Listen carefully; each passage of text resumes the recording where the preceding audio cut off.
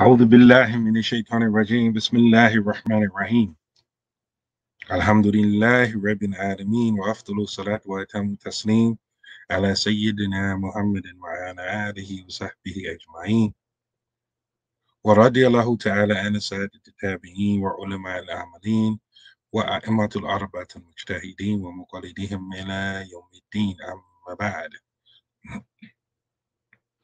Assalamu alaikum wa rahmatullahi wa barakatuh, everyone. Alhamdulillah, we begin with the name of Allah, the most gracious, most merciful.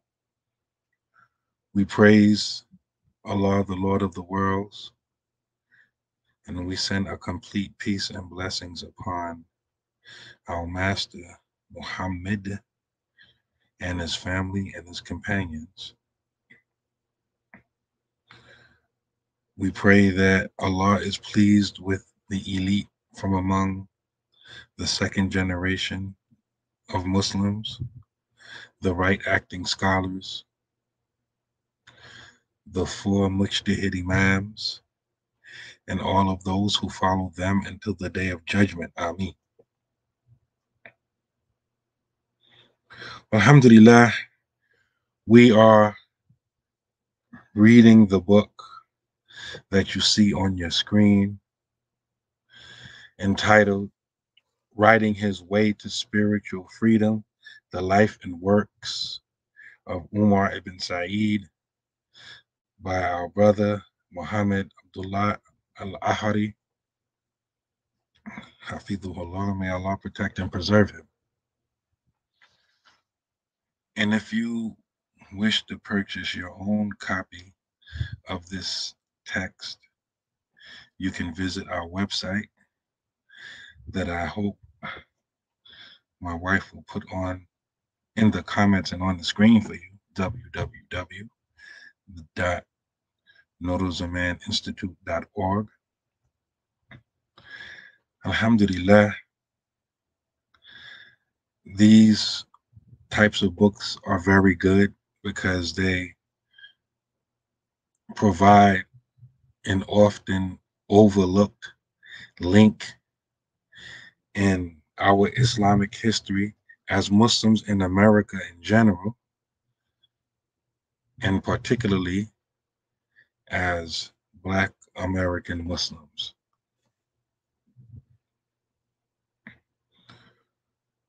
When we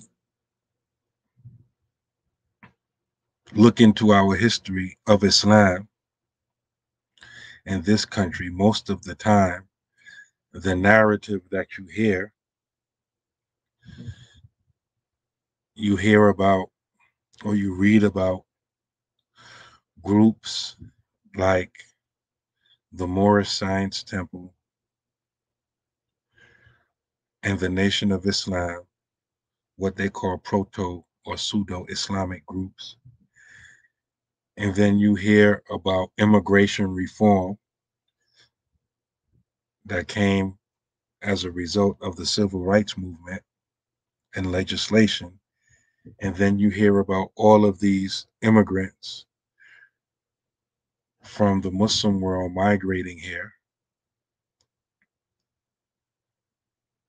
And then at the same time, you hear about those people in the Nation of Islam coming over to Orthodox Islam because of the work of Imam Warathuddin Muhammad, rahimahullah, may Allah have mercy on him, and converting all of those former members of the Nation of Islam to Orthodox Islam.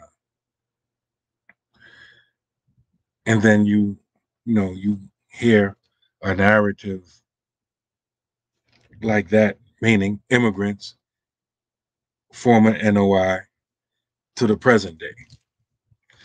And in that narrative, there's a whole lot of other stories that are left out. Usually the history and the role of the Darul Islam movement is left out.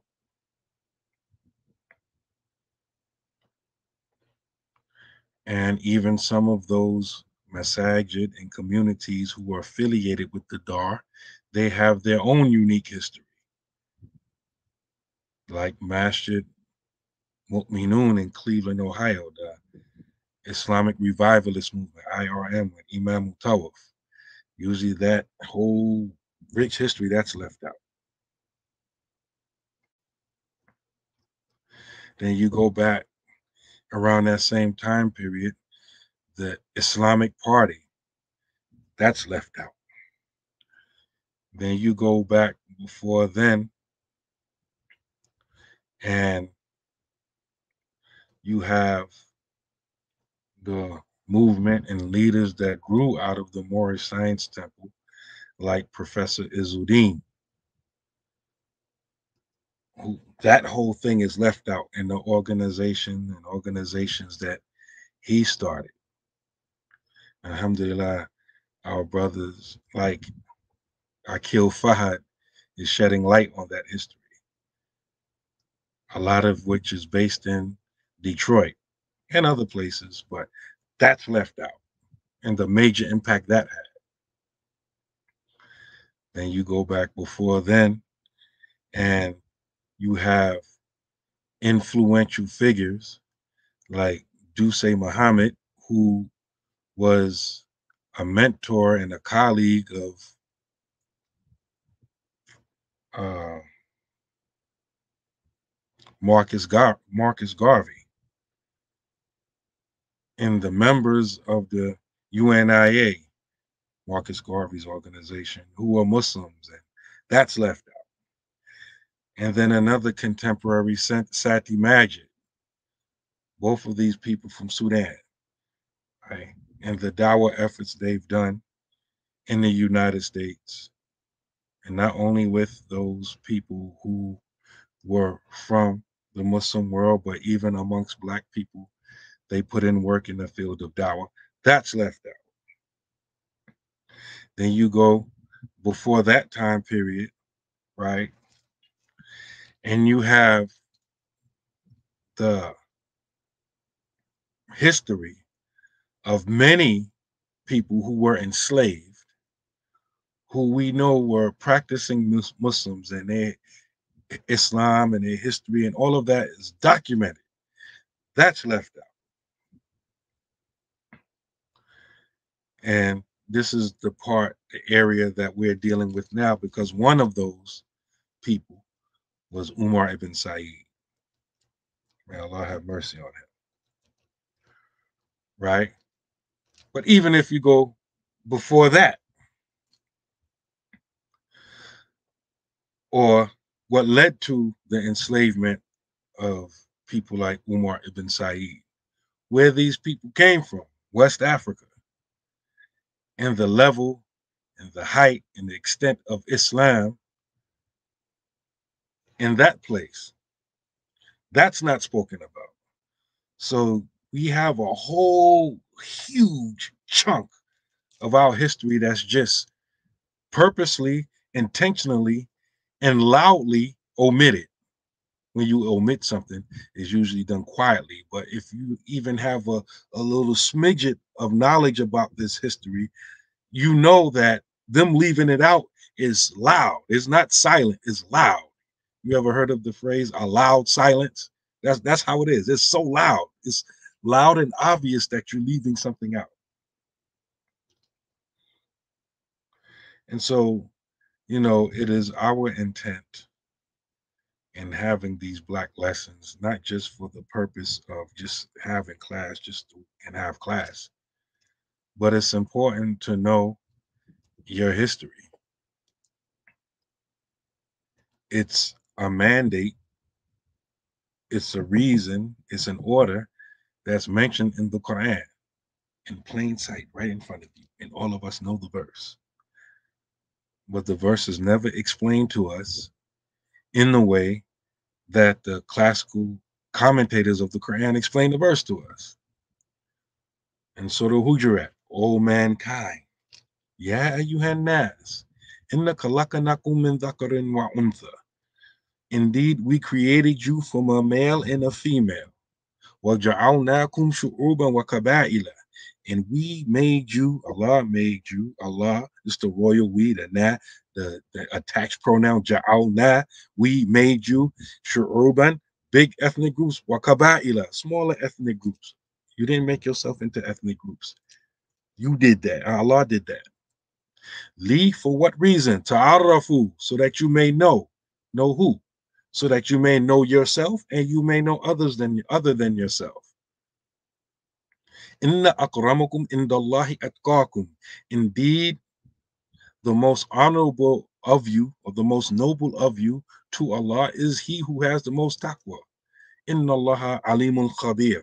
And Allah is the all-knowing, all-aware. And we've explained on several occasions how this verse right here is an indication, explicit indication, that you should have knowledge of self. You don't have to go outside of Islam to justify having knowledge of self. It's right there in the book of Allah.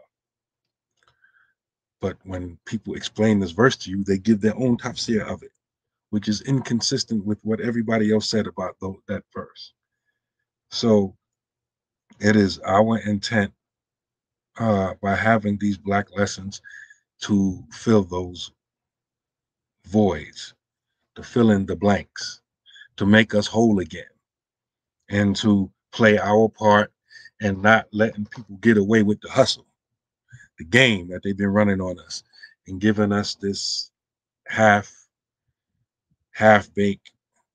deformed type of Islam.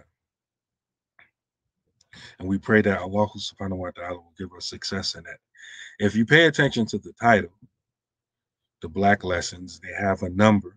So this is an ongoing series that I do typically when we're in between books that we're covering,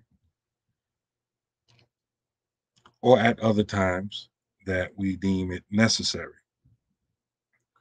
So, it's not just, one time. This is what I think lesson 55, right? We've been doing this for a few years, off and on. So this is a long series of ongoing classes that we've put together under the title Black Lessons. And if you go to our YouTube channel and look for the playlist, the Black Lessons, you'll find all of these lessons there.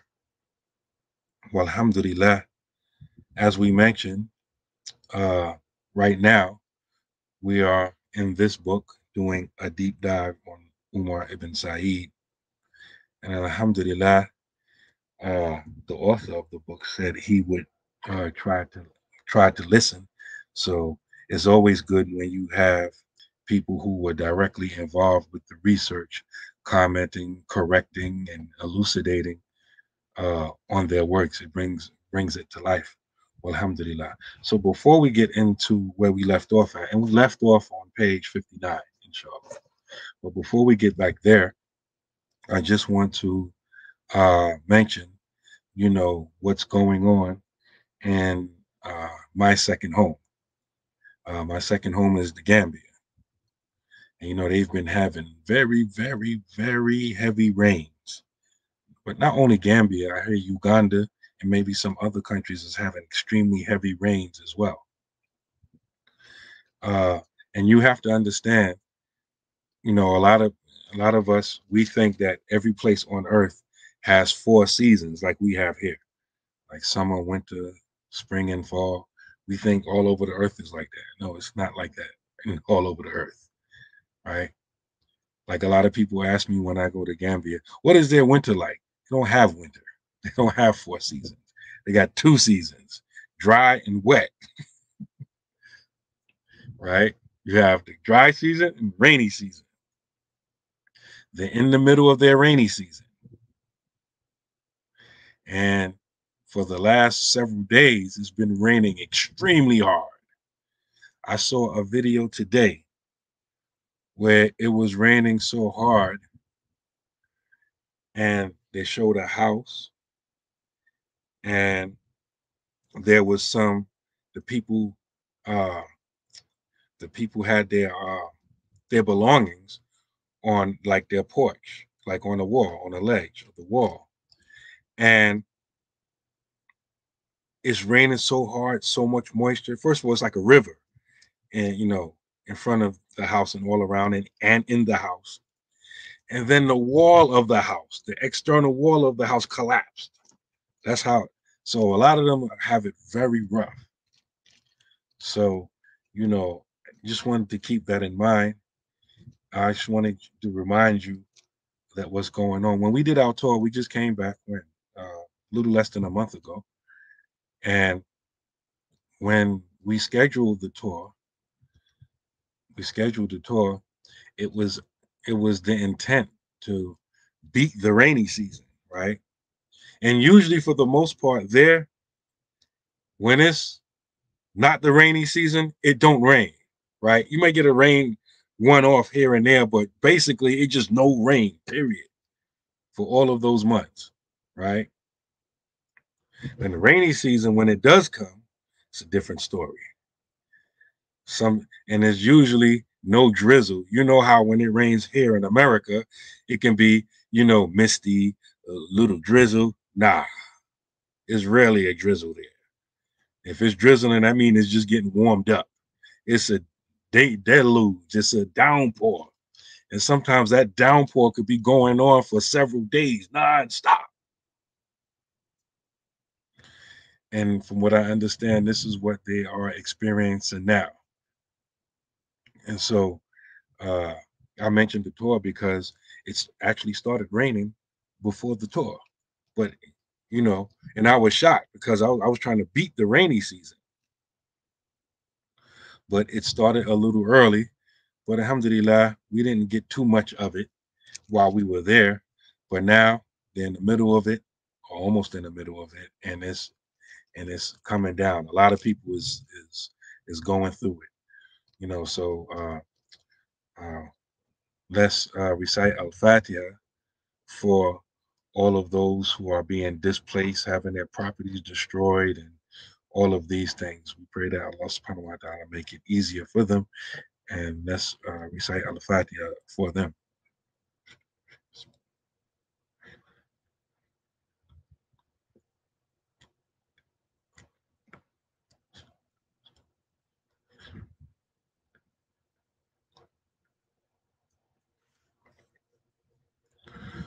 Alhamdulillah.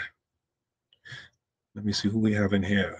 Fatima, Jackie, Talib, Imamu, Imad, Abdul Bar, Hakeem, Durahim, Anthony, Abdul Haq, Farouk, Abdullah, Isa, Abdul Qadir, Malika, Amina, Kashif, Durauf, Imam, Alhamdulillah, Adil, all of you. Wa alaikum salam wa rahmatullahi wa barakatuh. And assalamu alaikum to you, Samira. How are you? Alhamdulillah, I'm good. Wa alaikum salam to barakatuh. You sure you good? That's all I can be right now. You know why I asked you that. Yeah, I can't even get in my phone. Let me tell you how the world is. Talking to the audience, listening on it for class. I had dropped my phone. I didn't know I dropped my phone, but I discovered I dropped my phone while taking care of business. And I have that tracking device, tracking app rather, where my phone was. So I figured it was secure.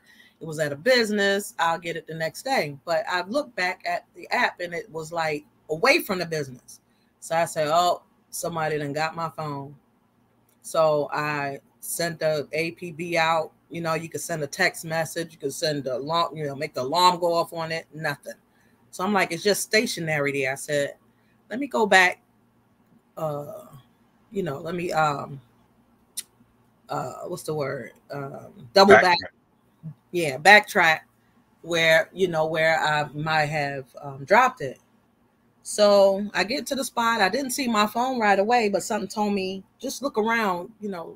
Look further around the area.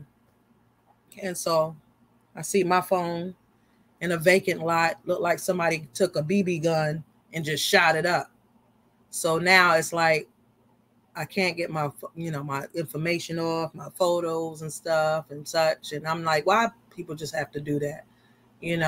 Someone with sense will see the phone. There's a business right there. Maybe it belonged to someone there. Or maybe I should just call the person whose phone this belongs to because I left them a number to call, but you can call from the device itself.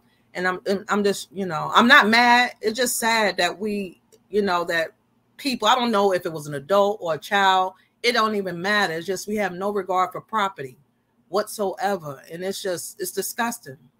But I'm not mad. I'm just frustrated I can't get my information off. I'm going to have to erase it.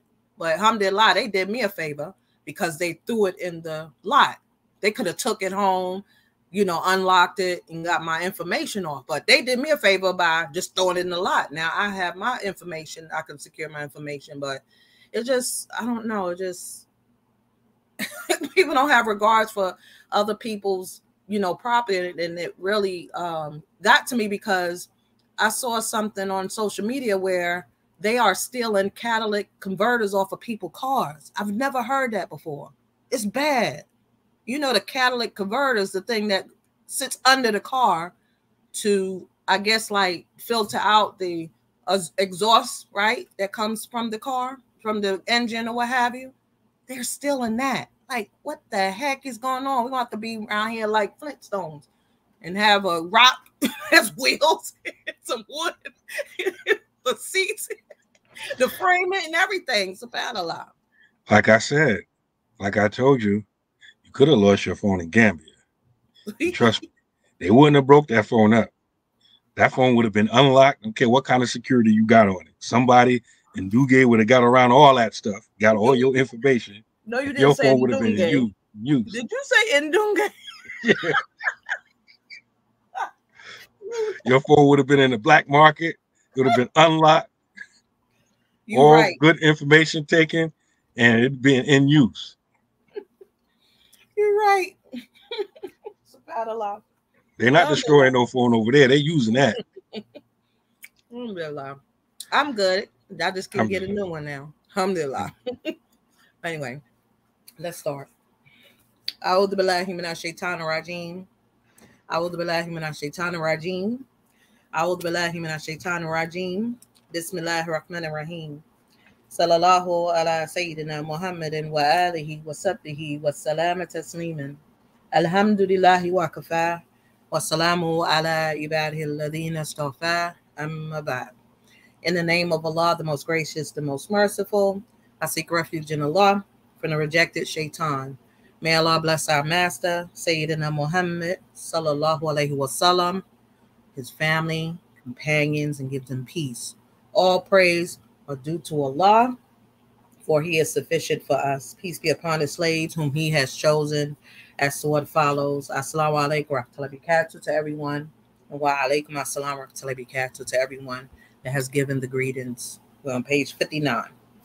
A list of extant manuscripts by Omar ibn Said, rahimahullah. And so before you read that, I just want to remind, our class that last Thursday we read a section and he basically he mentioned some of the books that Umar ibn Said mentioned in his own writings or that he quoted from, and his studies. And this is extremely important, talking about what we read already this last Thursday, because it gives you a snapshot on what Islamic education looked like during his time, where he came from. And we already said that he came from what is a part of what is now part of the country known as Senegal, but Fututoro. He was Fulani. And so we get an idea of what scholarship looked like. And he was a scholar. He studied for over 25 years, made Hajj and everything before he was captured and enslaved. And so a lot of times, we talk, because I keep referring back to our tour. Our tour is called Tracing Our Islamic Roots. And when you trace your Islamic roots, if you look at what he mentioned, what he studied, and what he spoke about, this is where our roots go back to. So information is extremely important. Don't sleep on it. Okay. I'm sorry. Go ahead. Bismillah. Manuscript 1, the 1837 epistle. The earliest extant text was a letter dated April 22nd, 1837, which was presented as a gift of Moses Stewart to Andover Theological Seminary Library in the year 1837. It was acquired by Yale University as part of the establishment of the Andover Newton Seminary at Yale Divinity School in 2017. The two-page manuscript was included with a letter from Judge Taylor to Moses Stewart. Moses Stewart was professor of biblical studies at Andover Theological Seminary from 1810 to 1848. Also in the same collection is a copy of an article from the Missionary Herald that discusses Said's manuscript, Taylor's letter, and subsequent events and writings by Said, rahimahullah. The contents of this manuscript are an introduction conveying a greeting to Major John Owen in Raleigh and ayats from the Quran and from treatises on Arabic grammar. Omar also included passages from texts he studied. A feature found in several of Omar's texts is the presence of geometric drawing, which encloses some of the text. In the center of the first page, a geometric drawing encloses the Arabic text Sheikh General Jim Owen, along with two unidentified words. If you look in the footnotes here, 62 and 63, he says the portions of the Quran that he's quoting is Surah Najm, which is chapter number 53, verses 21 to 23. Surah Lahab or Masad 1 and 2. Baqarah 285 to 86. Fusilat, verse 46.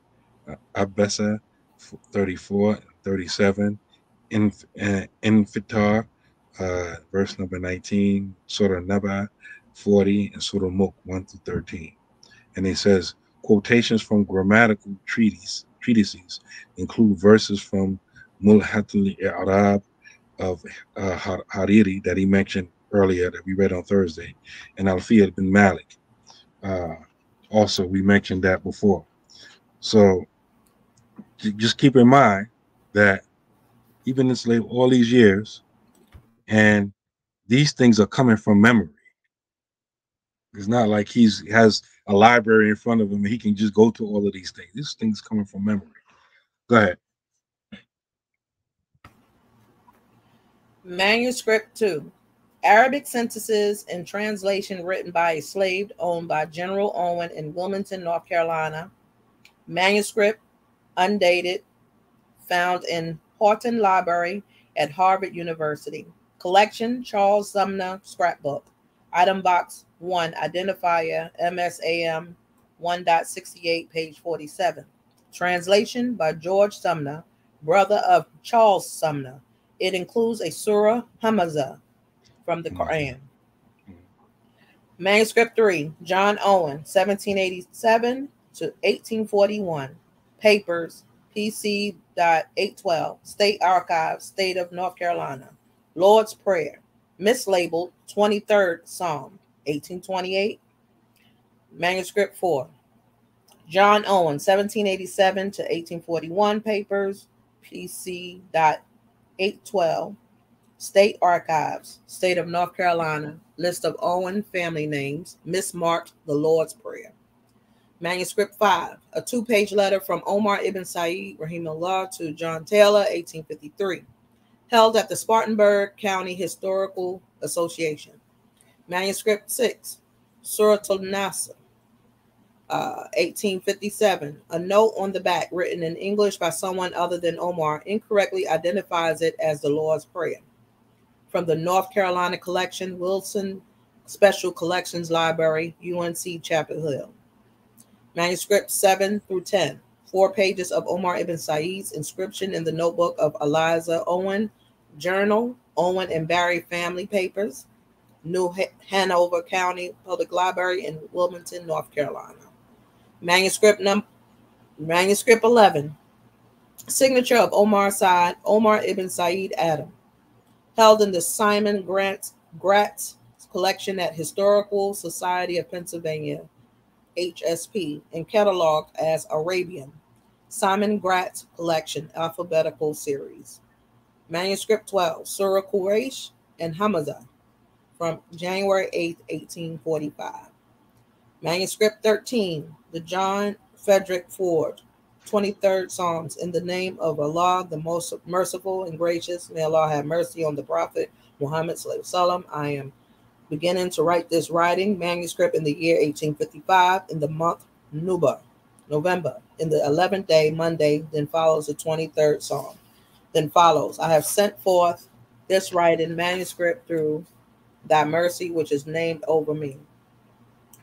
Published in Ford's 1903, North America and Africa, their past, present, and future, with a solution to the Negro problem, along with a 3-page biograph sketch of Omar. Manuscript 14. The Brown manuscript of the Lord's Prayer was donated to Dayton College along with the Arabic Bible in 1871. The manuscript is not dated and has a signature. My name is Omar ibn Said. Manuscript 15. The Blue manuscript of the Lord's Prayer was donated to Davidson College in 1963 by James Alvin Raleigh of Columbia, South Carolina. Mr. Raleigh believed that his grandfather, Reverend Charles Wilson, obtained the writing while serving the Methodist Episcopal Church near Wilmington, North Carolina, circa 1830s to the 1840s. A note on the reverse was written by Reverend Charles Wilson and reads, written by an old African Negro belonging to General Owens of Wilmington, North Carolina. Manuscript 16. Carved tree trunk near Owens Hill Cemetery is near where Omar's final cabin and grave was. It says, La ilaha illallah. There is no deity except Allah. Manuscript 17, Omar ibn Said, 1831 autobiography is around 2,000 words in Arabic. It is his longest manuscript and consists of 24 pages, of which 7 are blank. It was lost from 1925 till it was rediscovered and purchased by Derek Beard in 1995. With the death of Beard in July 2016, it was put up for auction. In 2017, it was purchased by the Library of Congress with 42 related documents. Manuscript 18, Omar ibn Said's Arabic Bible. Omar's Bible was purchased in 1819 by James Owen from Omar. Owen was able to import the translation with the help of 2 friends at the American Colonization Society, John Lewis Taylor, Chief Justice of North Carolina, and Francis Scott Key, a lawyer and author of the Star-Spangled Banner.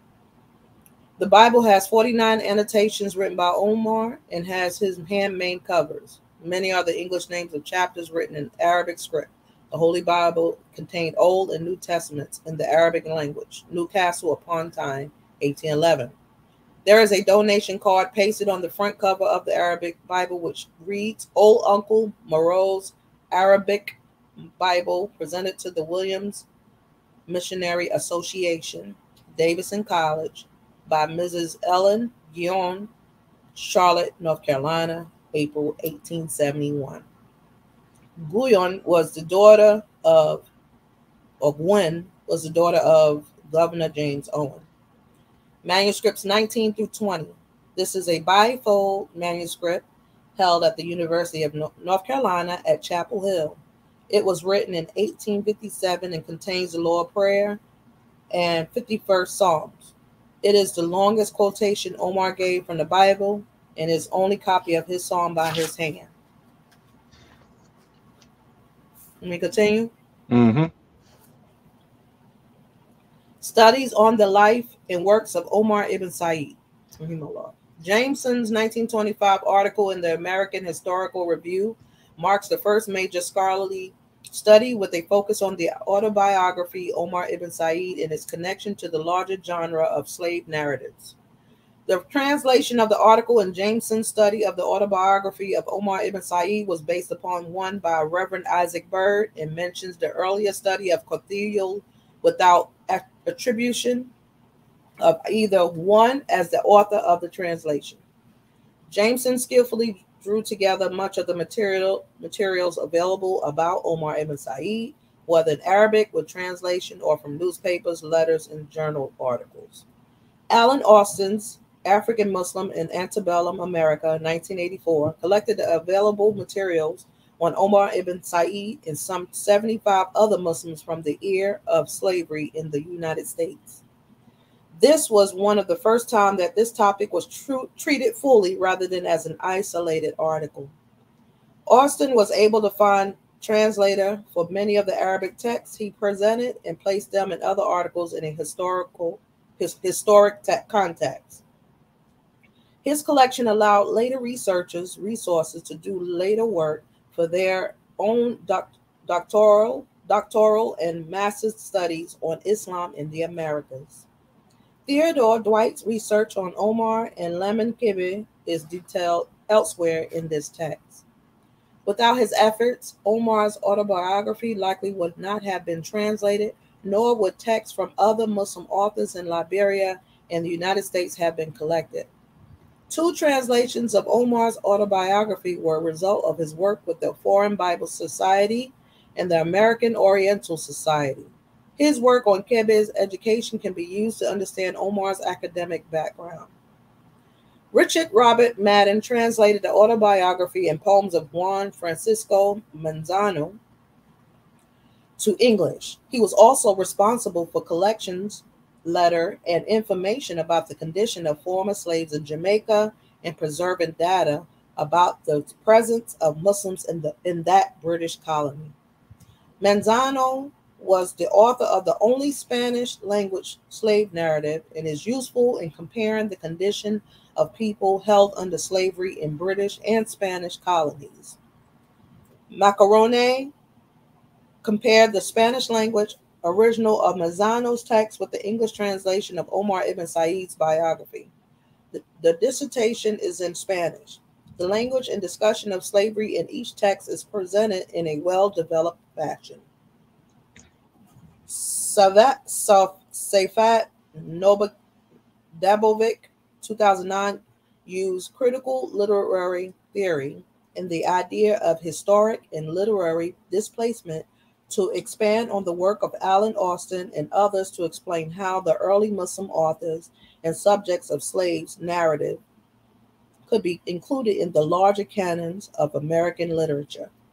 He relied on the theories of Gilles Deleuze and Felix Guattari, Stuart Hall, Angelica Bama, Edward Glissant, and Home Baba to plot a path towards a new reading of these texts which transcends national and religious boundaries.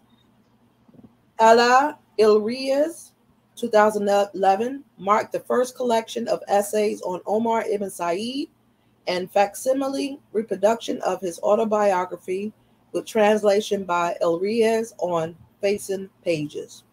The book includes an introduction by translator Al-Ahari and several contextualizing essays by Hunwick, Camille F. Forbes, and Ghada Osman, and Alan D. Austin.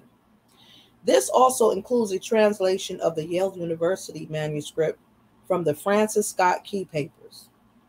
The essay by Alan Austin focuses on his research on African Muslims in antebellum America since his 1984 sourcebook.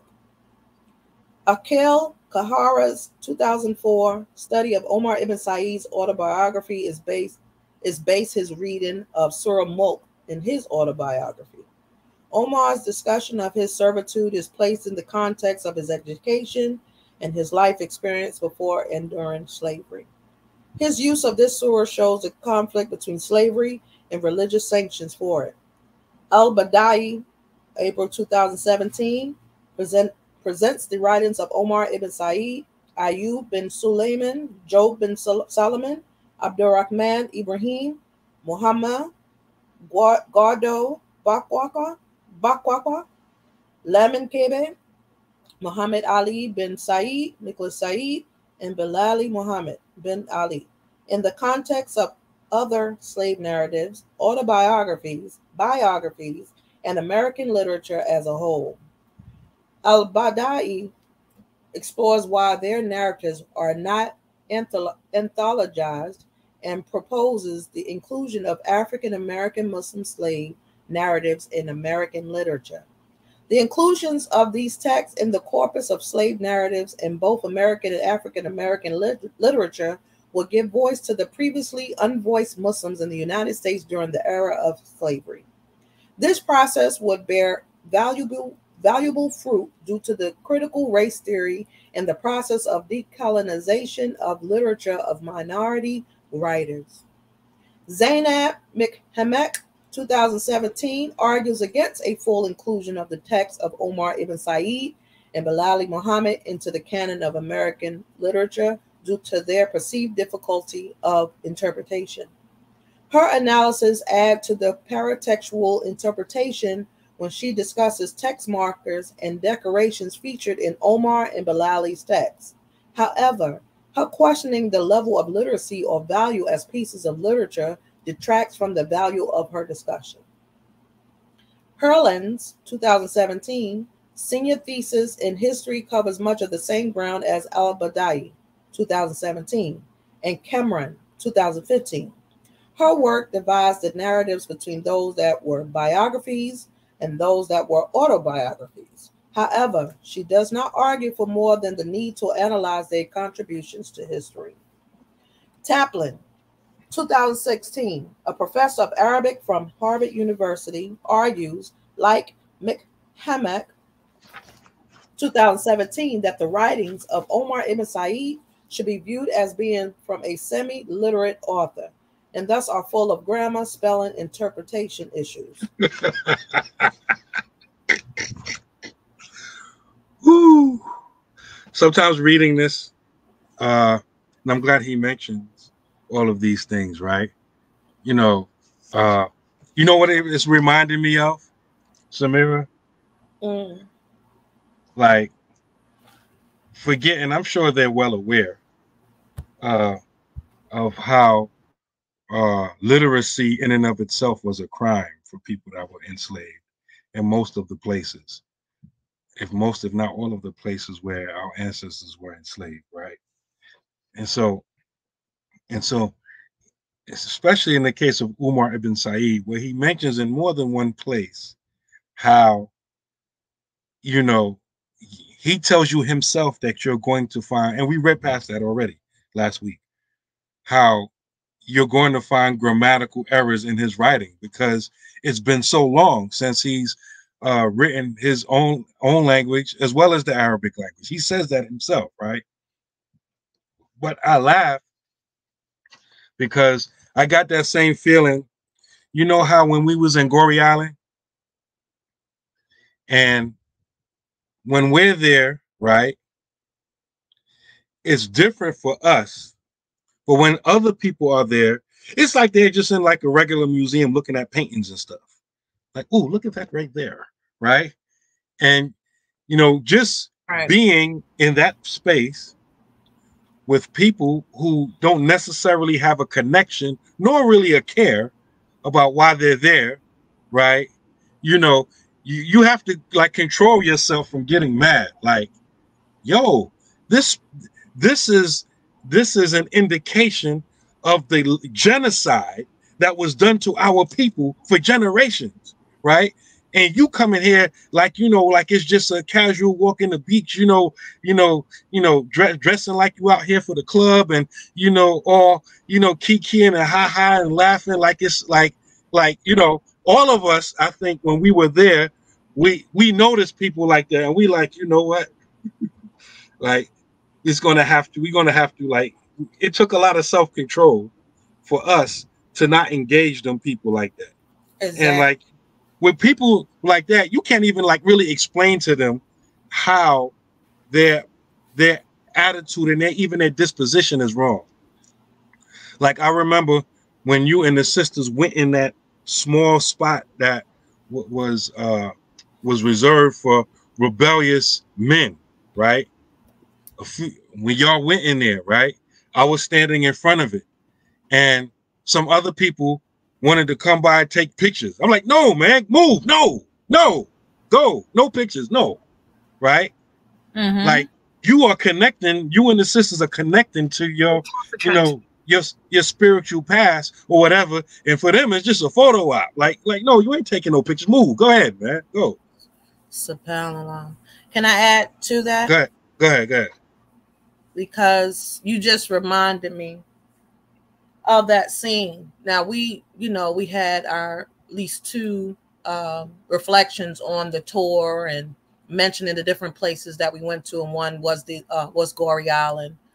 And I just want to make it more graphic for the listening audience. If you don't understand, that building that they held the slaves, where they tortured our men who were being rebellious to the point where they would rather be a slave than to be in that area, right? And raping our women, right? Raping them and doing all types of things to them while they wait to get on this boat, right? These are rooms that the floors were filled with feces and urine and all types of nudges, because they had no other place to go. They forced them to stand in these places for weeks at a time and months, right? And all this is going on. So if you notice, you see that picture with the infamous stairs that come down, and downstairs is where the slaves were held. Upstairs is where the slave catchers and the slave masters were. That was their area, right? That's where they partied and chilled and what have you, upstairs, which I didn't care to go up there. I didn't feel right being up there. You know what I'm saying? Because when you were up there, you're looking down. You're looking down. If you notice the pictures that we have and the videos, you're looking down at the rocks and the water. They were actually looking down at these people that they stole from their tribes, from their families, and everything, right? And just celebrating and doing all types of, whatnots up there, right? So just keep that in mind. And then you have people that's coming there to visit this historical landmark in hoochie mama clothes, real short, provocative, tight, like they about to have a photo session right there in the door of no return. Like, it was disgusting. Like, what you come here for? That's how you dress. That's how you honor this place. This is how you remember those that came before you. This is how you come. It was like a disconnection. And it just disturbed, and there's no peace there, but it just disturbed, whatever it is that you're trying to get out of it by seeing that. It was just mind-boggling. And then at the same time, there was a group of school children that was coming on a trip. They ha kiki. You know what kids do on a school trip. They are at this historical site, and it was just like nothing. I'm just coming there just to see what the teacher got us coming out here to visit this place, and yeah, with slaves and what have you, And it was just like, we're looking at this, and it's like, but we came here to trace our roots, to follow in our, ancestor footsteps, to see how they felt, at least try to get a piece of that. And you come in here like you just want to have a Instagram shot, video or shorts or whatever you want to do at the door of no return. So I will not be surprised if that's circulating in the universe, in the metaverse, that these hoochie mama girls came there looking like that. Like, you don't have any, any shame. Like, it didn't make you feel any ways. And no, they didn't look like they had any shame. And it just, subhanAllah, and for this person to critique someone that went through as much as they did, as well as millions, like, who the hell are you? Like, you just disregarding that they even able to speak or even write. That was a crime. We was killed. We was murdered, tortured for reading and writing, that people take advantage right now. Like, it's just, we got a lot of work to do. And we got to get out that mindset of not wanting to learn. Like, we have an aversion to history in learning. Like, it's just, that's boring. I don't want to do that. So you look how, the system has it. They develop, platforms like TikTok. Oh, they got short attention span. We can, have them to look at a video for 3 minutes. It used to be less, and keep their attention. But you can't even read a book without keeping your eyes open. You can't even read the Quran without yawning and make an excuse to do other things. So this is what the Imam is trying to, relate to you while we were there. And we have to keep these places sacred. When we go there, you got to let it be known. Listen, we're not having that. Like, we have made a joke, but ain't no Karens over here. We're back home. We're not doing that just to be seen. We're just letting it be known that this is where we came from. And we're trying to recapture, the essence of that. And then you have forgotten, and you over there already. You think the Africans know their history? They don't either. A lot of times. They don't know nothing. The word that keeps coming to my mind is disconnect. Like us, we're back there consciously because we're trying to reconnect, right? Then you have Europeans and other non-blacks there. They're disconnected. And then even you have Africans that are there, like you just mentioned, who they're disconnected as well. They don't realize that the Black Americans out of America, they're descendants of people that were stolen from your own family and brought there. They don't see the connection between themselves and us over here. So, like, even I forgot when the tour guide was mentioning something when he was talking about how the women were being raped. What word did he use? And y'all had to correct him. what he said, they had a relationship or something like that, some crazy he said, and he was like, no, rape. Right. I Yeah. forgot what Yeah, he he was said. making it. He was trying to sterilize it. No, they was raped. Yeah, I forgot what word he used, but he used some like as if it was almost like a romantic, voluntary Consensual. relationship Yeah, going like it on, was a consensual, a relationship. You right? know. And his sisters that didn't let him get away with that. No, no, no, no, no, no. Abdullah said he said relations. Okay, that's a battle line. His sister had to correct him. No, there ain't no relations. It's rape, right? Because again, especially when you're dealing with a lot of these tour guides, they're used to sanitizing stuff because they're not used to Black Muslims being on the tour. They're used to Europeans and other people on the tour. So they got to sterilize things for them, right? So it's just like, no, no, no, no. It was no relations. Call it what it was. It was rape. Exactly. And you know what? Just to add, this is dangerous thinking, trying to discredit and disqualify somebody to tell their story.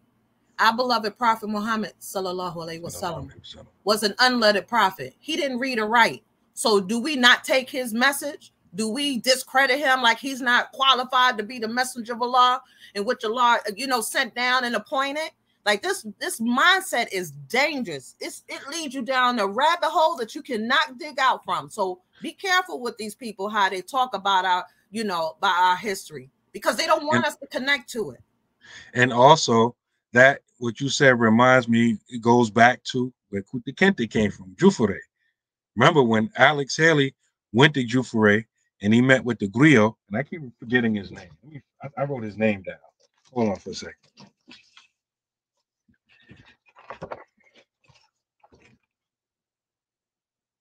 Keba Kanje Fofana. When Alex Haley met with him, right? And he narrated the history. And then when he got up to Kunta's part and it started connecting what he had heard from his own family on the American side, right? And so he built his whole roots on that, right? Do you know years later, other academics came behind him and met with him and was like, oh, yeah, you can't credit that because he didn't get it from any historical source. He just got it from just some old dude telling stories. So their mindset is, if it's not written down in the history book that they approved of, it ain't history. And you have to think, okay, if that's how you measuring stuff, right? What do we say about the Book of Allah and the Sunnah of the Prophet sallallahu alaihi wasallam? The recording of it came later. All of these things were preserved orally by memory, the Quran and the Sunnah, right? So we have to be careful about, what type of stuff we approve of and go along with as Muslims, because we don't understand how a lot of times we agree with stuff and ideas and things, and it undermines what we say we believe in. And this is why I think a lot of us, we get caught up in like a lot of crazy different groups, or if not outright groups, crazy ideas, because we don't understand this. Like a lot of Muslims don't even understand how the Quran and the Sunnah, the Hadith were preserved. They don't, because they don't understand this point right here.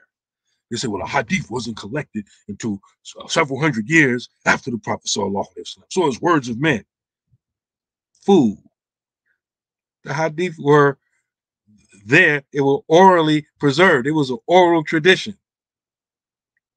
Even today, the way the Quran is preserved is orally. You don't just buy the book. No. People that's memorizing the Quran is memorizing it by memory. Same thing with scholars of Hadith, a Hafiz of Hadith. It's not because he wrote it down, because he memorized it. He knows it in his head. And so yeah. So when I just had to laugh when I read that.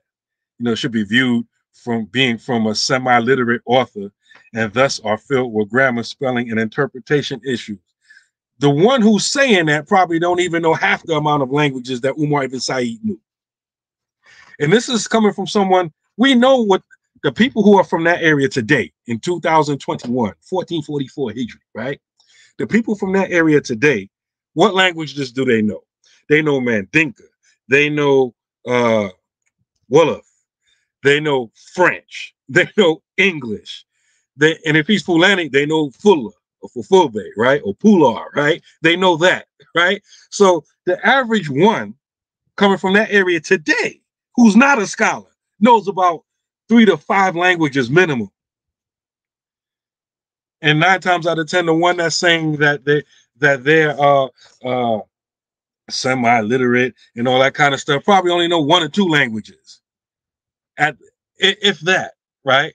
And so, and this is what they have to say about someone who was prevented from writing, someone who was a scholar, right, before he was kidnapped and forced into servitude, and had to hide his faith and pretend he was something else just so he won't get killed.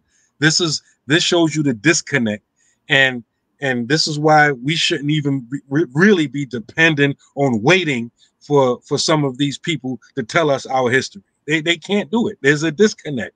They look at their history the same way their ancestors looked at our ancestors, as property, inanimate objects, people that lack feeling, right? So we shouldn't even be like waiting for these people or anything like that. You know what I mean? I'm sorry. Go ahead. Let's finish up. No, no, you're right, and you made that. That was the last point. That was another point, rather. I don't know if it's gonna be the last that I wanted to make. In order to, like, we were considered like worse than cattle, right? Worse than animals. If they couldn't be intelligent for us to use them the way we do. You understand? Like they qualified to be where they were, which we were not, but they have to, push that narrative that we was illiterate, our grandma and knowledge of, the language was deficient. So you can't really rely upon them. Because they were animals. Animals don't communicate. They have their own language, but we didn't even have a language because that was supposed to be taken away, all the way, but it wasn't. SubhanAllah. Like, even this author, he's a white author, our brother Muhammad, right? Al-Ahari. He mentioned, because many of these writings, people like, oh, it's just gibberish. He didn't know what he's talking about, and he had to come behind, like, listen, you don't know what you're talking about. This is just Ajami script. This is just him writing his language using the Arabic script. It ain't gibberish. You just don't understand it. Exactly. It's a battle line. Right. There's people, people are always real quick to dismiss and discredit someone when really the one that need to be discredited is you. You're not even qualified to be looking at this stuff. SubhanAllah. SubhanAllah. We're on page 68. Right. Okay. Muska Cameron, 2015, wrote the senior thesis to discuss Omar ibn Said, Lamin Kebe, Abdul Rahim Ibrahim Sori, Job bin Solomon, London, Charno, Yaro Mahmoud, Bilali Muhammad, and Sali Bilali are covered in travelogues, slave narratives, and newspaper articles during their lifetimes. Cameron looks through the writing of Mungo Park, Theodore Dwight, William Brown Hodgson, issues of the African Repository from the 1830s, and other journalistic coverage of the discussion of the importance of Arabic in the missionary and colonization movement in West Africa. Forbes and Usman, 2004, placed Omar's autobiography in the context of other slave narratives and comments extensively on its unique nature of not needs proof that he wrote it or of its authenticity. They also discuss the use of the Quran and Bible in the narrative and how it was written and preserved for posterity. The article also discusses why Omar quoted Surah Mulk in the wording of his introductions to the Fatiha and the Lord's Prayer, and whether they reflect that he had converted to Christianity during the years before he wrote his autobiography. This was also published in Al-Riyaz's collection on Omar ibn Said. David Soselsky, June 27, 2019, runs a personal blog, which has an article focuses on his research on 4 manuscripts written by Omar ibn Said found in the scrapbook of Eliza Owens. The article is a narrative about his visit to the library where they are housed and his attempt to find a translator for them. David Gabriel Babian, May 2019, was able to skillfully translate and analyze the context and content of 17 short manuscripts, an autobiography, and several of the 40 plus annotations in an Arabic translation of the Bible in the hand of Omar ibn Said. Even though most of the content was from Quran and the Bible, it still was able to represent a first-person narrative that expresses the life-changing events that occurred in war and capture and subsequent sale into the life of slavery. Babians finds that Omar's writings are an attack upon slavery and an expression of a spiritual search in a new land. In addition to his master's thesis, Babians also has a website which has images of all of Omar's available manuscripts with translations. And if you have this book, our author, he provides in the footnotes links to these websites. That's why you need to have this book. It's very important. So we're going to stop there today. Remember, this is a deep dive on Umar ibn Said. So we should be well-rounded with regards to his history and his story before we finish this book. Alhamdulillah. And so we're going to stop there. Are there any questions, inshallah? Imamo said, is it a cultural disconnect or the fact that most blacks are mixed with their European descendants? I think it's a disconnect. Even with a lot of us, because we haven't been taught this history.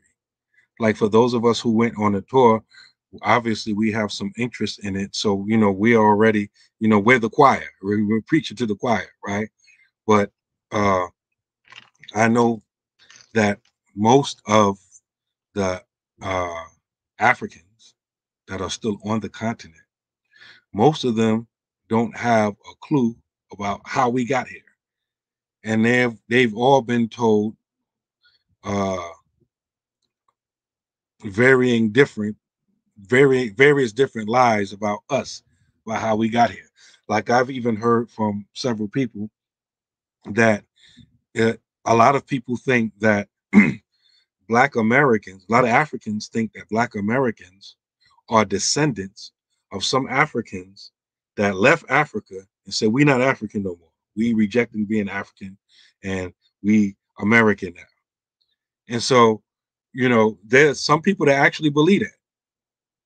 And so that if you talk to someone that believes that, you can kind of understand why some people have animosity towards us.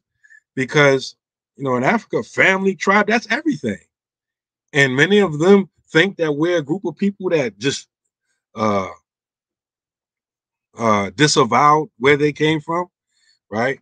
On top of that, many of them know nothing whatsoever about the slave trade. And if they know anything about slavery in general, it's just some vague idea, two tribes fighting each other. And, in the course of war, there's always prisoners. And so when they think about slaves, they think of prisoners of war. They're not thinking about a whole economic system. And, just the same way inanimate objects are transported nowadays from one country to another, they don't recognize that we were the inanimate objects that were being transported. They can't even fathom that.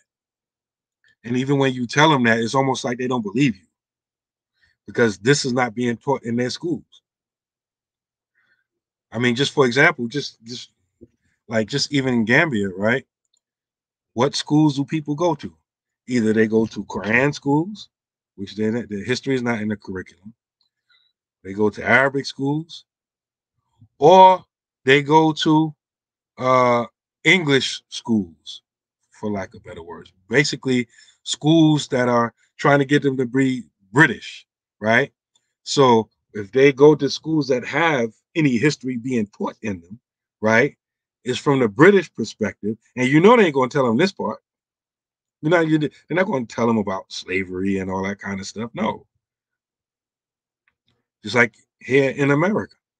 Here in America, they're not, in the public schools, they're not giving you no in-depth history about slavery and where the slaves came from and what type of society that the slaves came from. Why would they do that? Their propaganda was the opposite. Their propaganda is saying that, you know, the slaves came from places they were uncivilized. Slavery was actually a blessing for these people. We saved them. That's the narrative.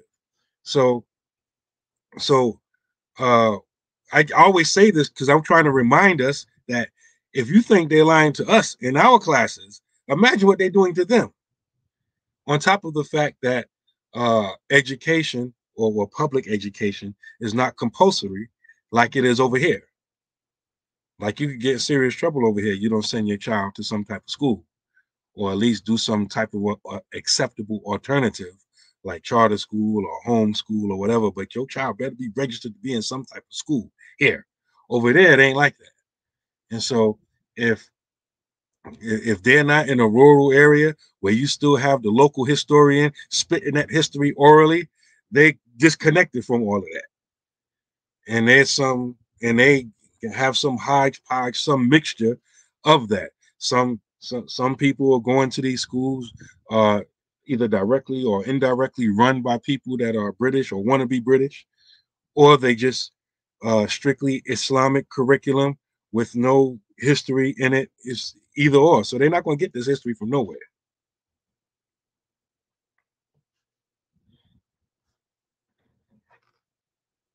Let's see what I missed.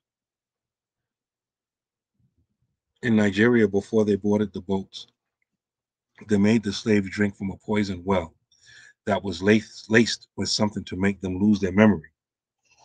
They tried to stop them from coming to America with the knowledge they possessed. SubhanAllah.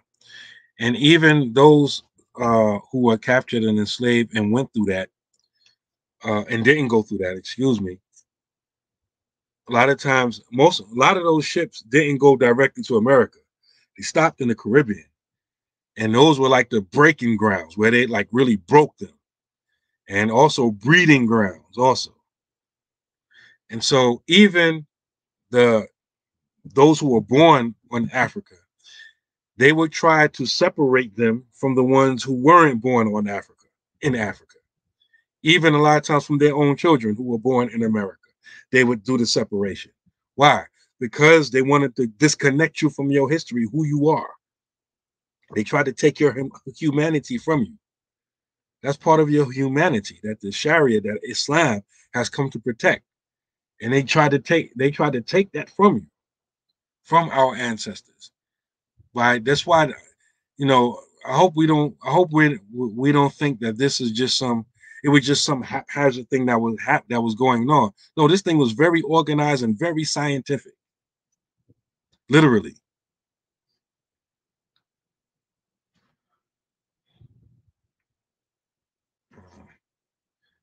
Excellent class. May Allah reward your family tremendously and grant you massive amount of success in this life and the next life. Ameen, ameen, ameen, ameen. Some of this information is in the book African President America by Ivan Van Sertima. Yep, old school book. I've been researching, Imam, that the area that they took the enslaved people were not just Muslim in the common thread, but they were Ashari, Maliki, and Sufi, which was predominant in that time. Exactly. This is what we've been saying all along. So in a new short, they follow with the path, not just had title Muslim in the Western view. Exactly. This is what we've been saying. Okay, Samira. This is what we've been saying all along. And we haven't been saying this like just now, just like in the last few weeks. We've been saying this for decades. Some of us. Like for some of us, this is not new. They didn't just take a vague, idea of Islam from us. They took a specific thing from us, not just Islam in general. They took the Maliki school, the Ashari Akida, and Tasawwuf from us. And really, when you look at Black people in general, the imagery that comes to my mind, we just don't know it yet as a people, is we just trying to find our way back to who we were. Everything tries to find its way back to its origin, either consciously or subconsciously. And I look at us, right? We're in a dark basement, and we're trying to find our way, you know, to the, out or to the exit. Some of us, don't have no light on at all. We just complete darkness, feeling our way around. Some of us got a little light. Some of us got a big bright flashlight. Some of us, all of us have varying uh, levels of visibility, but we all trying to get someplace. And sometimes, because some of us don't have no light at all, we're going into a place that's even darker and darker than where we're at. Wa alaikum salam rahmatullahi wa barakatuh, Sufyan. The colonialists especially love to push a narrative myth of the lazy native. Yeah. Oh, they love pushing that. And that's why it's amazing that we will even take anything they have to say seriously, right? Like, why would they tell the truth about themselves and the people they've conquered? Like, intellectually, that doesn't make no sense. Intellectually, you would expect them to justify everything that they've done. So, like, to me, is crazy uh, why anybody would take anything they have to say, you know, with any type of seriousness. Alhamdulillah. Umar ibn Said is just one example of how they didn't bring lazy people over. If they was bringing lazy people over here, they wouldn't have brought them over here because they needed people to work, right? But not only that, they brought people here who literally built this country. African Muslims literally built this country. African Muslims and others built this country, built this place before it was even called the United States of America and everything. It was still colonies. Our ancestors built this place, not just the manual labor, built it literally. We're still in the Underground Railroad searching for intellectual freedom and our historical freedom. Exactly. They did a good job, but this truth is resurfacing by Allah's will. Exactly. You know, just just like look at Surah Yusuf. Yusuf's brothers, out of jealousy, tried to get rid of him. And their plan was only part of Allah's plan. And by the time they re-encountered Yusuf, Yusuf was an authority over him and over them and a ruler. It's just like what Allah mentions in the Quran in Surah Al-Imran, and this verse is mentioned uh, in reference to what the people tried to do to Isa ibn Maryam, Jesus, the son of Mary, by ratting him out to the Romans, right? His own people, right? Makaru wa makarallahu wallahu khairul makirin. They plan, but Allah plans too, and Allah's the best of planning. Anytime you planning, you scheming, you doing something devilish, trying to hurt the protected friends of Allah, you only furthering Allah's plan. You just don't see it.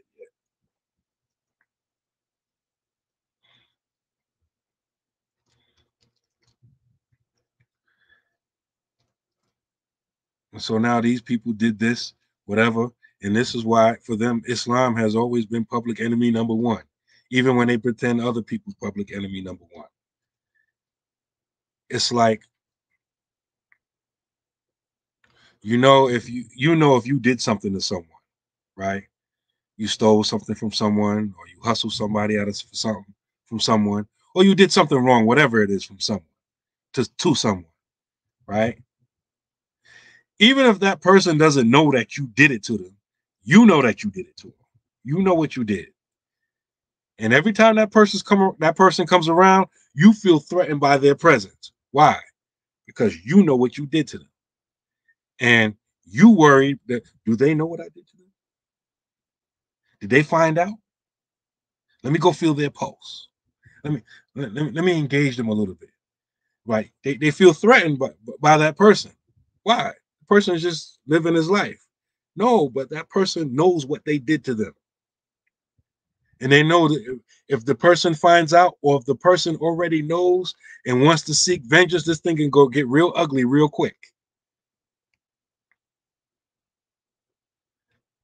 This is what one of the reasons why they make Islam public enemy number one.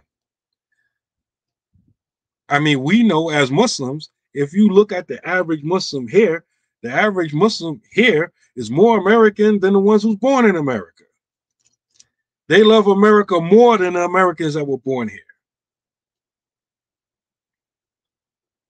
So even the whole modern day narrative is, no, the people hate our society and they're here and they trying to undermine us and they want to kill us. No, man, they hate the society that they came from. That's why they're here.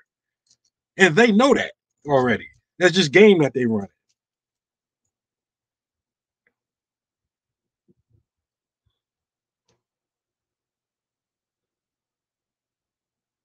This is why it doesn't matter what a black person could be doing. A black person is always a threat to them. It doesn't matter. And a lot of us black people don't understand. It don't matter where your hands are, where your pants is, what are you saying, what you're not saying, what you're doing, what you're not doing. You could be unconscious. You're still a threat to them because they know what they did to you. They know what they did to you. And even if they try to pretend, oh, that wasn't me. I'm only 40 years old. My parents ain't never owned no slaves. And all those little weak arguments that they use, they know what they did. They know that they're recipients of the benefits of what their ancestors did to our ancestors. They know it. That's why we're always going to be a threat. Our presence here is a reminder. You can be minding your business. You can have your head down on your phone, earphones on, minding your business. You just exist. You're a threat to them because they know what they did to you. They know what they did.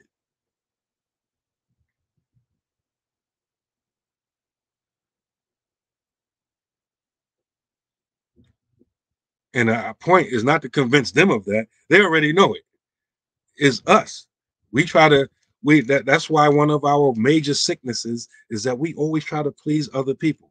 Listen, you're not going to please them.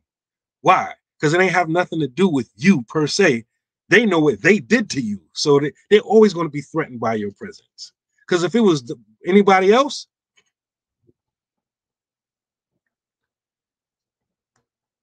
most people would not endure what we are enduring now. Just take away the historical, take away slavery, take away Jim Crow. Let's act like that never happened. And just let's talk about what's going on now. Most people would not tolerate what's being done to us now at all. It would be on and popping. But we still here tolerating it, making excuses. But all the while, they know what they've done to us. They know that the books is cooked. They know that the playing field is not level. They know it. It's clear. So I kept saying, they know what they did to us. They know what they're doing to us right now. They know it. It's clear. So just by you existing, you just breathing air is a threat to these people. You can be completely oblivious to what's being done to you and what was done to you, and just you're still a problem. Like I said, it's not because of anything you've done. It's because of what they are doing and what their ancestors have done to you and your people. And that's why it's important to keep the lie going. People don't want you to learn. They don't want you to go back to get back what you had taken from you. Well, alhamdulillah. So I see there's no more questions. So inshallah, tomorrow we'll pick up from page 70, inshallah, and continue. Well, alhamdulillah. So once again, if you want to get your copy of the book that we're going through, and you need to get your copy of the book that we're going through, click this link right here. It's in the comments. It's in the thread already. And get yours, and inshallah, we ship within 24 hours. We're competing with Amazon. You got Amazon Prime. You buy something, you may get it tomorrow, right? We competing with them, inshallah. Alhamdulillah. May Allah subhanahu wa ta'ala bless you all. May Allah subhanahu wa ta'ala increase us in beneficial knowledge and have us transmit that knowledge from us to our loved ones. Subhanaka Allahumma wa bihamdika nashhadu an la ilaha illa anta wa astaghfiruka wa atubu ilayk. Wal asr innal insana lafi khusr illa alladhina amanu wa amilu salihati wa tawassaw bil haqqi wa tawassaw bis sabr. Assalamu alaikum wa rahmatullahi wa barakatuh.